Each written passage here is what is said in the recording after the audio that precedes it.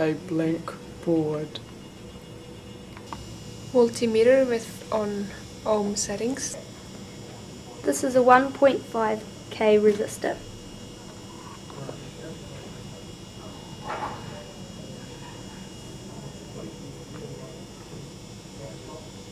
$5K resistor.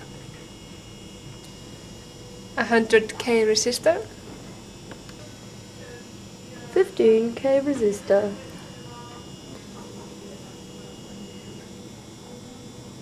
This is a breadboard with two resistors, one being 100k and one being 15k. And linked in a series, they have a combined value of 115.2 ohms. This is task 2.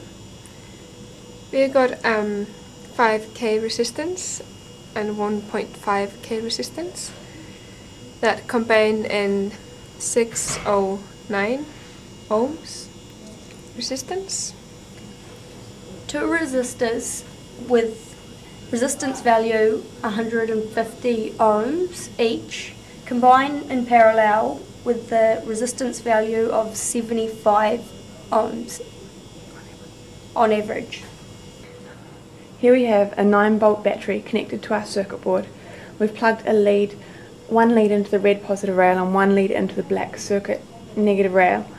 We've got two 1.5k resistors in series completing the circuit.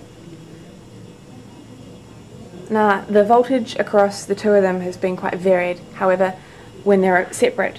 However, when they're in series, we are assuming that the two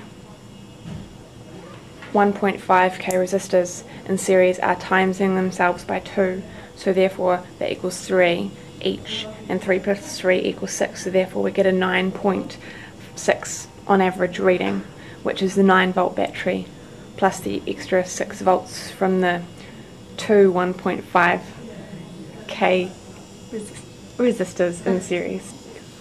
When switching the multimeter to milliamps as a reading, the current measured is 7.8 milliamps.